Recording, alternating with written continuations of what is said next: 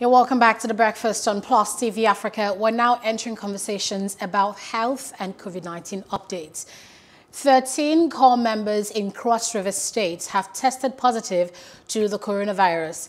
As of Sunday, January 24th, the total number of confirmed cases in Cross River is 189. The Commissioner for Health in Cross River State, Betta, said the recent high cases is because of core members who came into the state for the National Youth Service Corps program, NYSC. Edu called on the federal government to help Cross River states fix their labs so they can scale up COVID-19 testing. Meanwhile, the Presidential Task Force on COVID-19 on Monday announced the extension of Phase 3 of the ease lockdown by 1 month. Also, it's been discovered that there's a new COVID-19 strain that was discovered in the UK. It's now in Nigeria, and that's according to the Presidential Task Force on COVID-19 in Lagos. We have joining us Dr. Titi Olugbade. She is a public health physician and an epidemiologist. Good morning, and thanks for joining us, Dr. Titi. Good morning. Yes, first of all, good morning. Thanks for joining us. I was going to ask you, first of all, that this pandemic started, first case recorded in China, December 31st, 2019. It's been over a year now. In your experience as a public health physician, did you expect this pandemic to go on for this long and this bad? Well, so that's the thing about pandemics and outbreaks. They are totally unpredictable. And the truth is, I'd actually, expected that the pandemic will be over by now. But if we look at the trend across all the countries, especially where there were a high number of cases, at the time there was the ease of lockdown, and people went on with social behaviors that would continue the spread and transmission of the virus. The pandemic continued, and not just even continued, but second waves started springing up across different countries, necessitating another set of lockdowns in the US, in some parts of Europe. And in the UK, there have been repeated lockdowns in order to stem the tide of this pandemic and flatten the curve. In Africa, the story is also the same. We're hoping that towards the end of last year, according to the different mathematical modelings and epidemiological projections, that the pandemic would have been over towards the end of last year, but somehow the variant, the SARS-CoV-2 variant that is currently in circulation in the UK was found to have, found its way into South Africa and also Nigeria. And this has also increased the number of cases, this time around with even more virulence.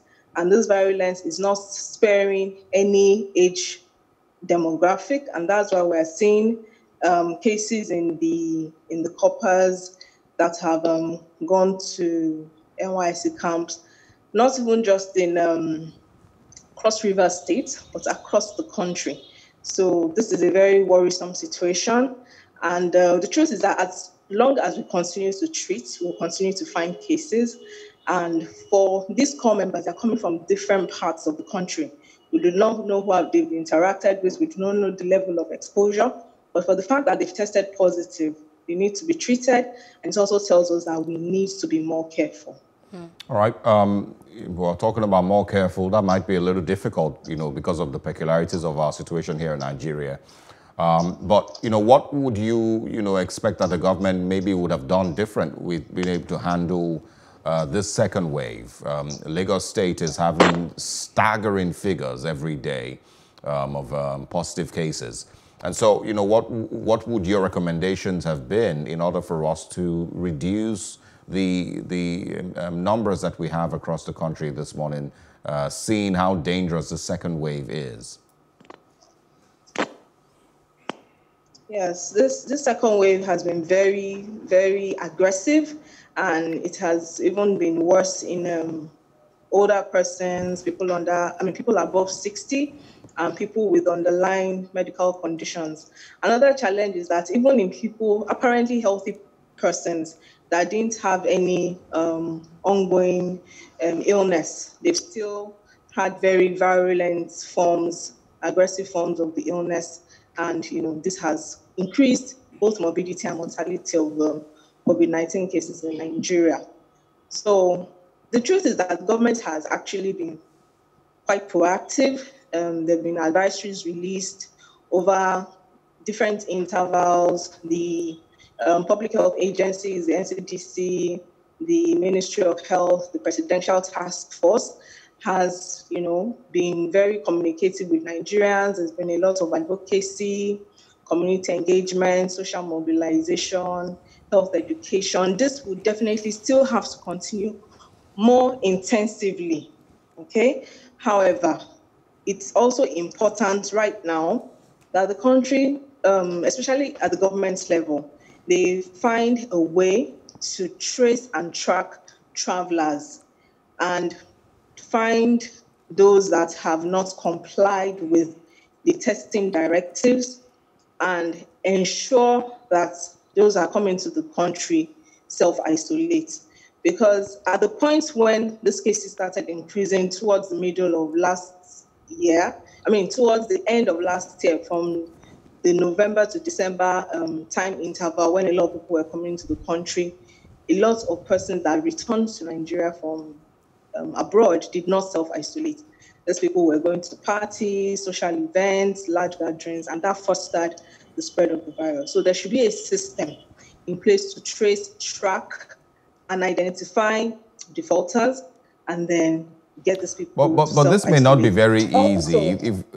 I don't know if you agree that this may not be very easy. I remember what we did during the Ebola crisis might be a little different. The approach then was a little different. Yes. But how possible is it really?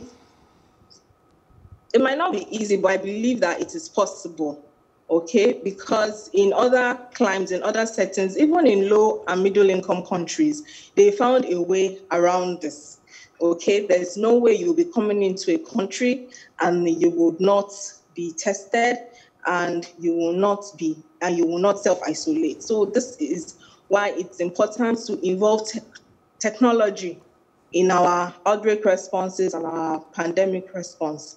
Okay, because now it's COVID-19. We don't know what it's going to be in another 6 months, another 1 year, in another 5 years. So we must always be prepared for the next epidemic.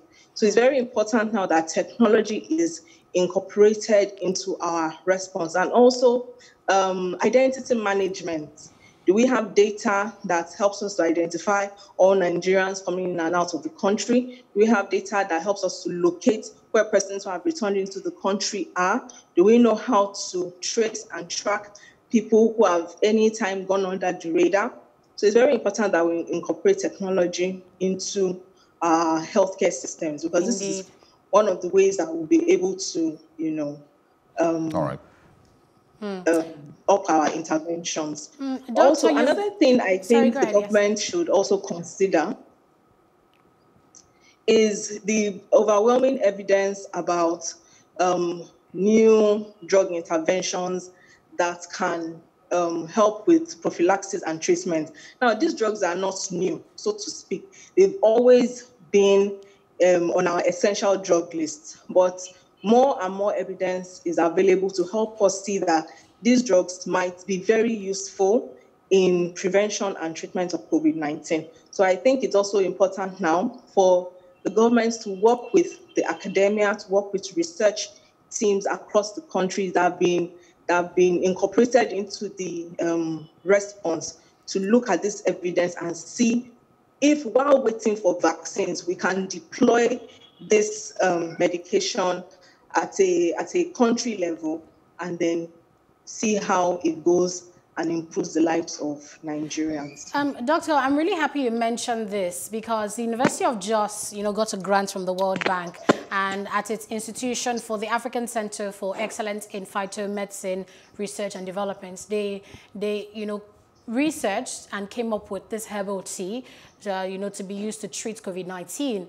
But then on social media, we found fake news, so to speak, that the VC of the university, has now debunked. News saying that the medicine doesn't work and NAFDAC has banned it. But we know that this is fake news because the VC said so.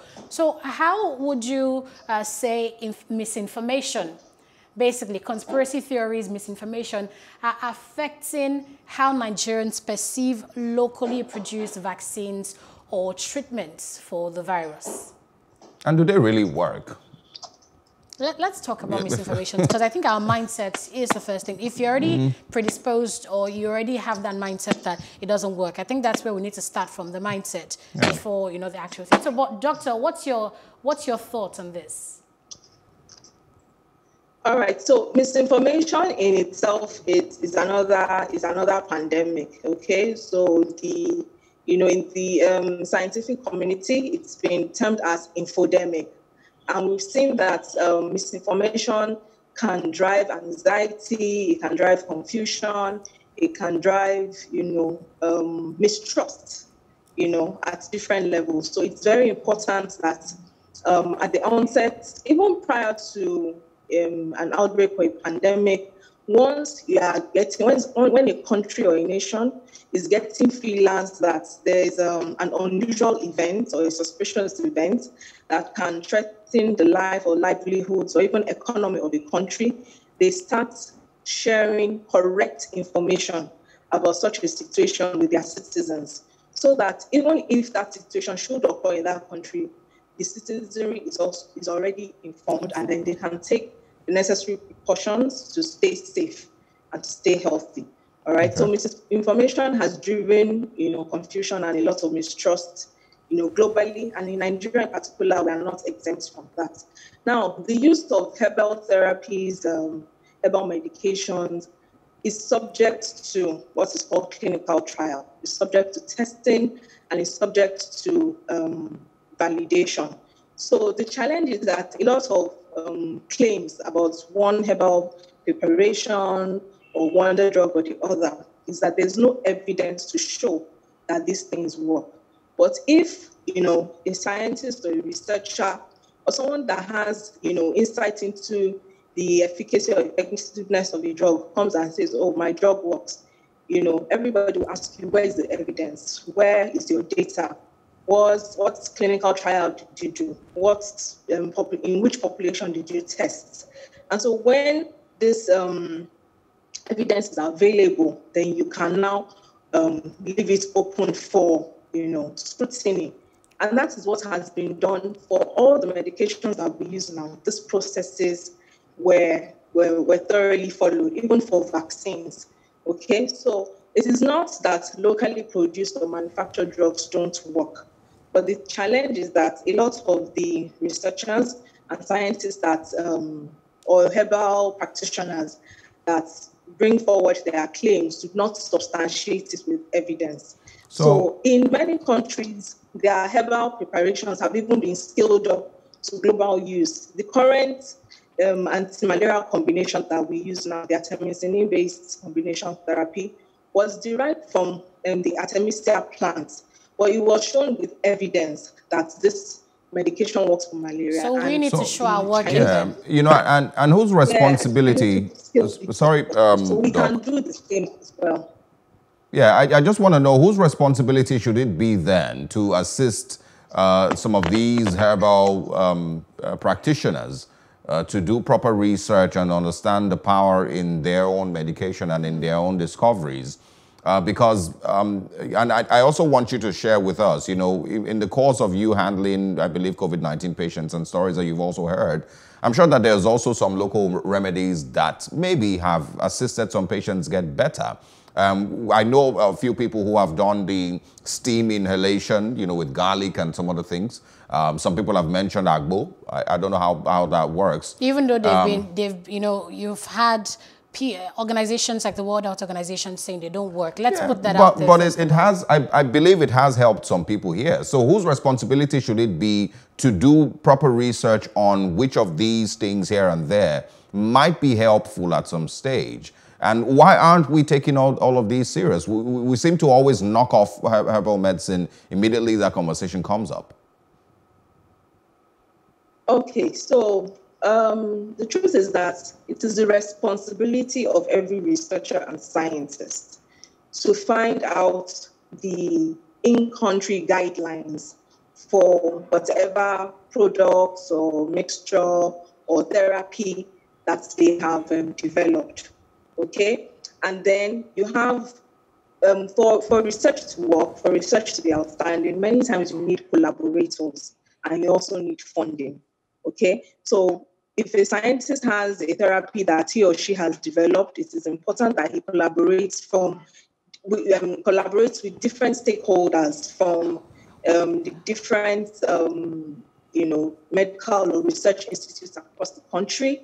And then they form a team and then they apply for maybe a license or something that has to do with analyzing the content of their therapy from, I think there's a Nigerian Institute of Medical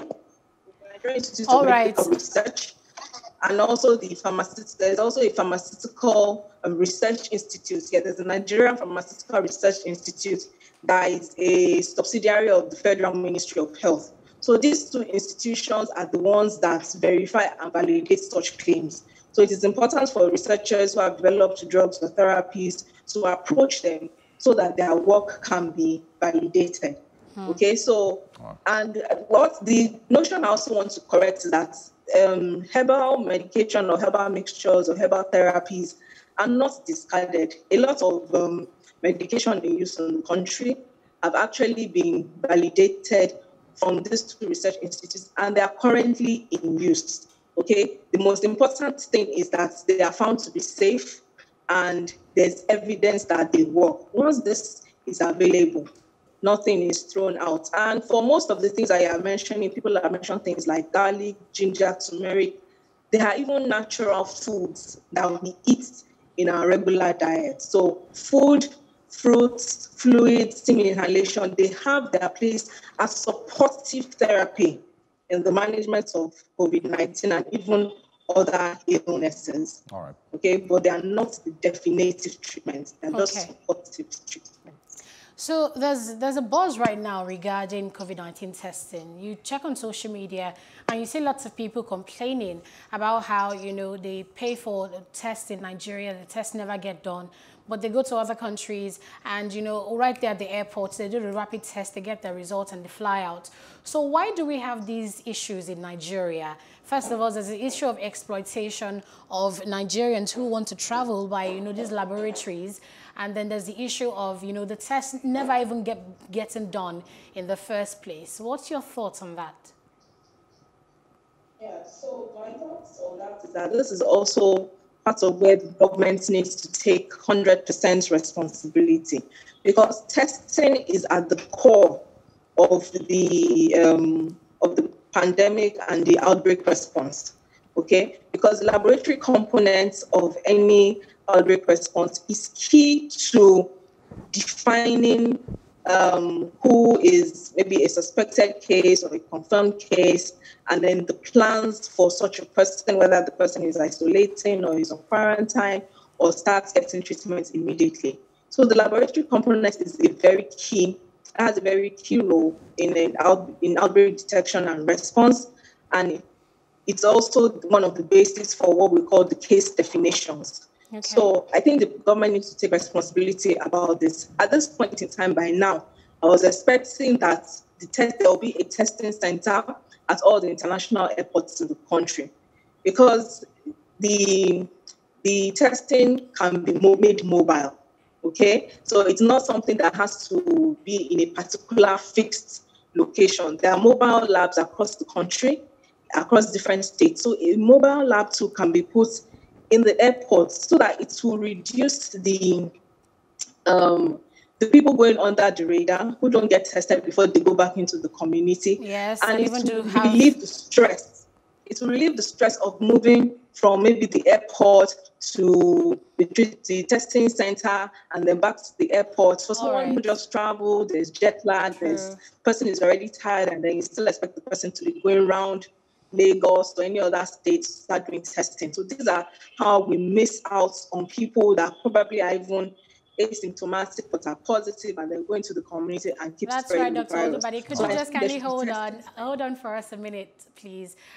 We know right now that we have the Commissioner for Health in Cross River State, Betta with us to basically discuss the issue of the COVID-19 pandemic in the States. Good morning and thanks for joining us, ma'am. Good morning. Yeah, we're aware about the cases, the rising cases of COVID-19 in Cross River, and how you've mentioned that it's because, NYSC core members are coming into the state and, they're now getting tested for the virus. Is that what the case is, really? So we didn't say the rising cases is because NYSC members are coming into the state and they're being tested. We only said that the numbers which was shown as the 20 cases, 13 of them are from the NYSC camp in Olugbade, while the remaining 7 are from the general population. That's what we said. So it's not just about the NYSC coming into the state. COVID-19 is everywhere now, and we'll probably find even more cases after we activate the laboratory which was destroyed by the NSAS protest, and we can restart the community testing for COVID-19 in the state. So once we get that started, then we should even be able to see even more than 20 cases in a day, because of course, at this point in time that there is community spread of the COVID-19 virus. All right, quickly share with us how the 13 cases so far and the extra 7 you mentioned are being monitored and handled. Is it, a possibility that these, persons were, likely also able to spread it to other people in the state? How exactly is the health ministry are they currently in isolation? State, yes. Exactly. How are they handling these persons and what next should be done? So they're actually currently in isolation. They're in isolation presently. Those at the camp are in Obubra in isolation. And then we have 4 persons who are on isolation in Calabar. And then the rest of them are managed from home because they meet the home management criteria by the case management team. So that's what's going on presently. And that's just to ensure that we prevent the spread of the disease from one person to the other. But like I said, following the NCAS protest in October, we had some steps back. So the reference lab in Calabar was destroyed. The 100-bed isolation center was destroyed, and several other challenges that happened with the NSAS protest. But we're happy that NCDC is working with us. In fact, as of yesterday, they had just sent the equipment from Abuja, and it should be arriving in Calabar. If it didn't arrive at night, then it would arrive early this morning, so we can restart the PCR lab. That lab would help us to do massive testing, and of course, we'll be able to know the true picture of what is going on in the communities. Remember, this lab works 24 hours, 7 days a week, and the state pays the health workers working there incentives to keep them working round the clock in their various calls. So really, these people are being cared for right now as we speak, and they are following all the COVID-19 protocols and the guidelines for case identification and case management as given to the state by the NCDC. So this is on our EOC, and I'm just reading directly from our EOC this morning. Okay. Is there also a makeshift isolation center that has been set up? The NSAS protest happened in October last year. We're almost in February now. So is there currently another isolation center that has been fully... So that's not the only isolation center we had in the States, right? Okay. So this was one isolation center that was 100 beds. The one in the UTTA, that's University of Calabar Teaching Hospital, was a 5-bed isolation center, and it's still there and it's still functional.